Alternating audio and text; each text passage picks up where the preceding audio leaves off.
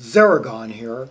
I have assimilated more than 17,000 albums from around the world in my 35 years as a music connoisseur. To explore this journey in depth, see the Trimax Music Database on RYM and the Directory of English Bands on Jazz Rock Soul, both linked below. While you're at it, hit the like and subscribe buttons and share the video. Today, we're going to examine the track Jack the Stripper, Fairies Wear Boots by Black Sabbath from their 1970 album Paranoid.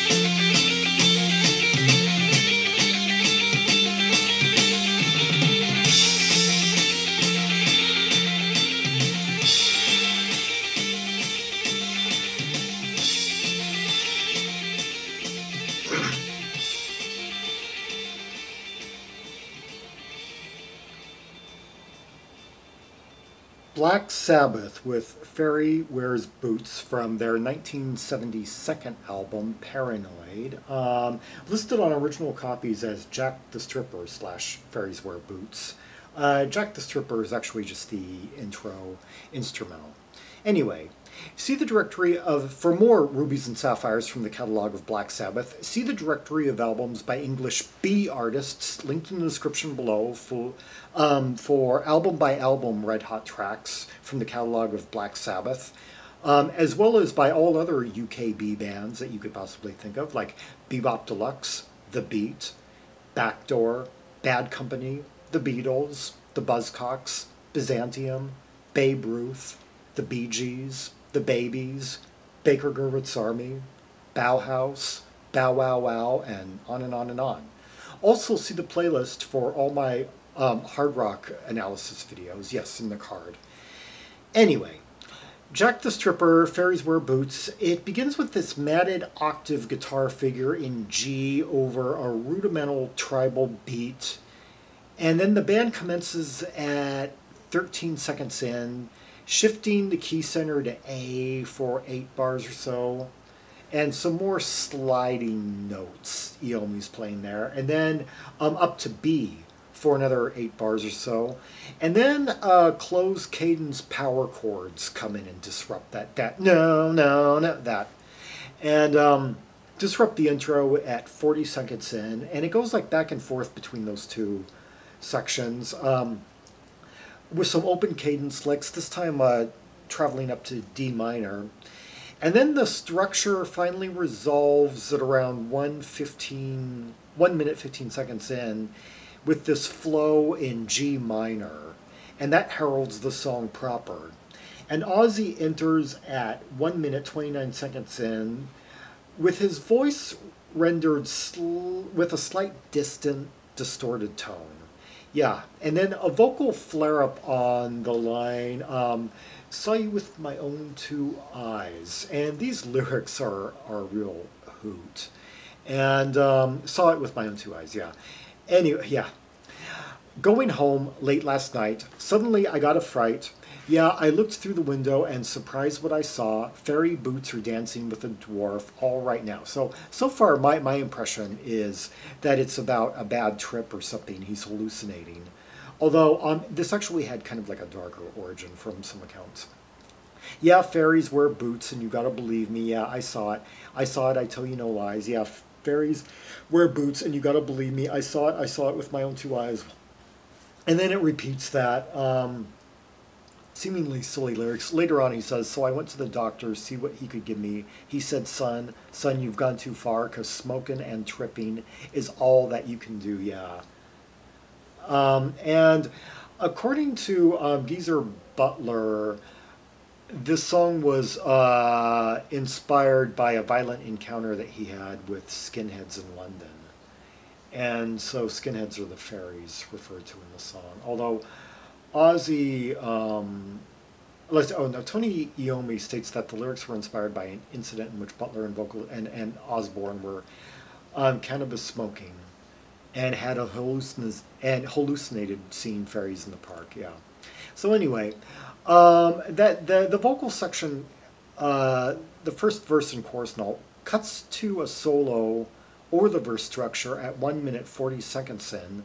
And here we have some wailing Iommi leads and some really pronounced Butler bass lines. Yeah, props to Butler. His bass work was quite present throughout the track. It was interesting hearing the counterpoint between Iommi and Butler throughout this. Yeah, the counterpoint. Not something that they do too many times on a record, but tensing, tightening at 3 minutes 30 seconds in, switching to a flowing cadence with precise leads in A, then B, and the power chord sustains and runaway drum rolls reassert at 3 minutes 59 seconds in, yeah, basically 4 minutes, ushering a return to the song proper. And it takes on more kind of a strutting groove with during this final repetition of the verses, with kind of a syncopated drum pattern emphasizing the 3 and 6 of 8, And then the outro commences at, during the last 40 seconds, at 5:29 to be exact, with some bendy leads, which give way to this kind of double triad in 3/4 that carries to the fade out, like threes over the bars of 4. Yeah, Iommi playing it like that. Anyway, yeah, quite an epic closing track to an epic-packed album, Paranoid, the second album released by Black Sabbath in 1970, a year that they really just came on strong with a double whammy, their first album, and then Paranoid, all in the span of a year. You know, shooting right to the forefront of the first wave of English heavy metal, and the band that would ultimately have that would exert the most long-term influence over the development of the genre, making it almost kind of like and putting metal kind of into a very distinct class, kind of under the rock idiom, and it's just amazing. It was it instantly alienated a lot of people, including a lot of young people, including a lot of young men. And then it instantly drew a lot of others in, and it was the only thing they wanted to hear. It was Ed McCann, in his book Rocking the Classics, theorized that metal and symphonic rock were respectively the Dionysian and Apollonian outgrowths of the late 60s hippie counterculture. You know, one metal representing more like a drift into the occult, into darkness, and the seeking of like carnal, fleshy pleasures,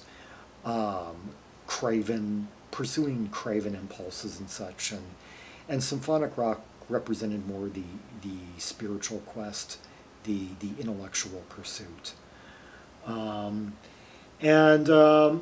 the way I have viewed it, according to the metal, the dichotomy of metal and symphonic rock at the turn of the 1970s, is that both were basically part of the maximalist outgrowth of Sgt. Pepper and psychedelia and Cream, Hendrix, basically the whole creative explosion of 1967. This embodying more the line that extended from Hendrix through blues rock, like the Mayo School, and the harder, more rapturous end of psychedelic garage rock, and the embodying more the working class outgrowth. Whereas, as Ed McCann has pointed out, the two styles came from different geographical areas, and that's an interesting thing to study. It's like metal, proto-metal largely developed in the industrial Midlands, like Birmingham, and heavy metal tended to come from Southeast England and from institutes of higher learning.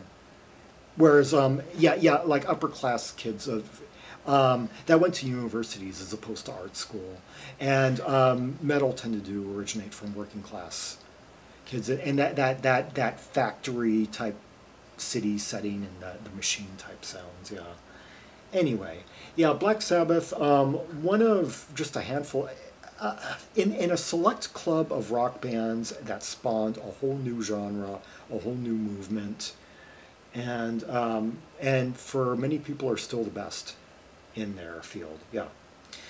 For more rubies and sapphires from the catalog of Black Sabbath, see the directory of albums by English B artists linked in the description below for red hot tracks and purples from the entire Black Sabbath catalog from 1970 to 1989 anyway. Yeah, if you're new to the band, you know, just highlight one of the reds, right click, and the YouTube link should be one of the first things you see. In the secondary tab, make your own playlists, and then explore the purples when you want to get deeper into the album, and then if you really like a particular album, then just dive right into the entire album, and you can do that with all the bands that you can think of from A to Z in the English lexicon of rock music from the late 60s to the mid to late 80s. Like and subscribe, follow me on social media, share the video, and leave a comment if there are any observations you have about the track we just heard. The interplay, the intensity, the riffage, the pummeling nature of it all, the lyrics, any impressions you had about where they were going or what. Yeah, and anyway, until next time, this is Zaragon, the world's most ear-traveled trimaximalist, signing off.